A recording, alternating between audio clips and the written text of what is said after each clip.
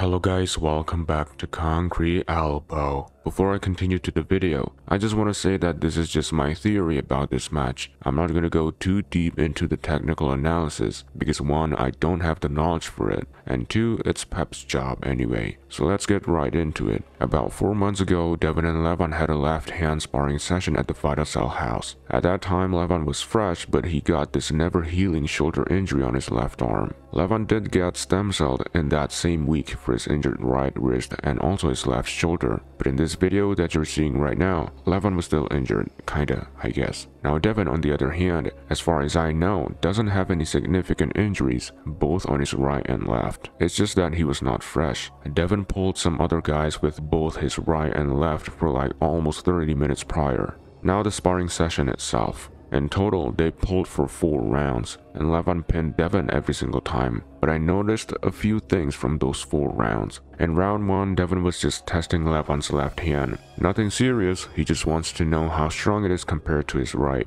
Devon got pinned instantly because Levan's side pressure, back pressure, hand and wrist are all too strong for him. But I think Devon realized something, because he was saying this right before round 2 started.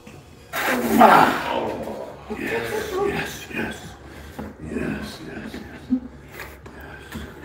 In round 2, seems like Devon tried engaging his pronator more, and looks like it worked. Levan's wrist clearly got cracked. It's just that Devon didn't have enough arm power, and Levan's left arm was still too strong for him. So Devon got his arm straightened and gets pinned right away. In round 3, Devon tried something different. He attempted to go offensive against Levan. It didn't work though because Levan didn't budge. After that, Devon basically was just waiting for Levan to attack while at the same time still tried to engage his pronator. Devon wants to know what's gonna happen if he tried keeping his pronation while Levan attacks from basically Devon's winning side. Almost. And the answer is Levan's wrist did get cracked once again. But still, Devon not enough arm power. But the thing is, Devon's pad was on the wrong side, and Devon realized it after he gets pinned and jokingly said this. Oh, hey, my pad's in the wrong place. This is gonna make all the difference. There you go. This is what the problem was.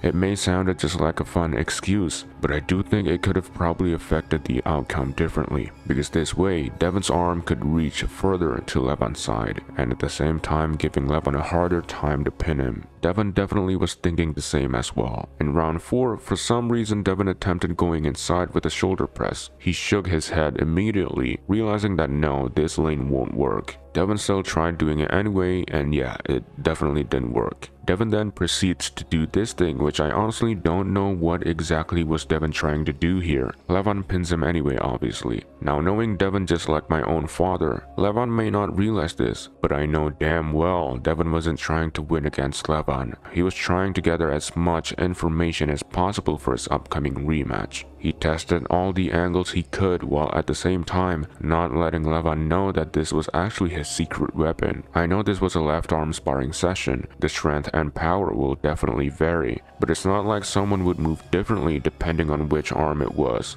Devon now knows exactly what are his strengths and weaknesses against Levan. This way, Devon won't train the useless angles for this match. For example, like pressing and hooking, maybe, possibly. This time, Devon will for sure 100% go outside every time and try to gas Levan out. Pronation, rising, and bicep are definitely the 3 things Devon will try to improve as much as he can, especially his pronation and rising, knowing that on Levan's right arm, his wrist is the weakness currently. Levan will definitely train his press too though, but the question is, will it work against Devon, especially when a press is not your ace and you don't really train for it because you never really have to. Overall, I think this match is gonna be a 1 move from each person kind of match, from round 1 till the last one. Levan will try to top roll Devon just like at King of the Table 4, and Devon will try to stop Levan with his King's move and gas him out. The difference is, Devon's not gonna get his bicep torn again, and his King's move will definitely be higher this time. The worst that could happen, for me, is 4-3